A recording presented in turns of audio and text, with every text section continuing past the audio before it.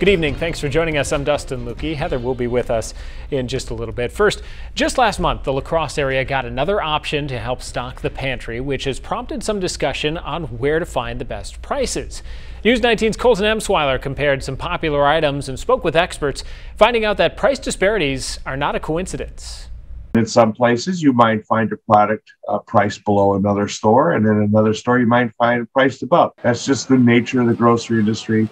You can go down to any city like La Crosse and have your choice of a half dozen grocery stores and probably a half dozen different types of pricing strategies. They're trying to find a way to maybe make that cost not as painful. It's a competitive market, and you're going to have to try and meet the price of your competition or be very close. That's what experts are saying with regard to the cost of food. The Coulee region has tons of options for grocery stores, and the price of the exact same item can vary at these locations. Take shredded cheddar cheese, for example.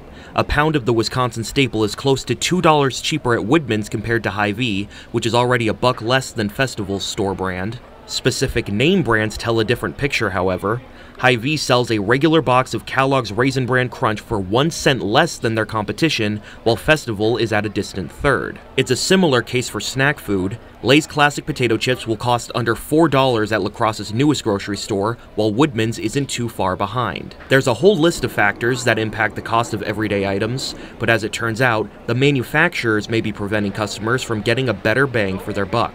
We're not only seeing price increases, we're also seeing something called shrinkflation, where we have less of a product. So maybe cereal, for instance, maybe there's a couple ounces less of cereal in it, but it's the same price.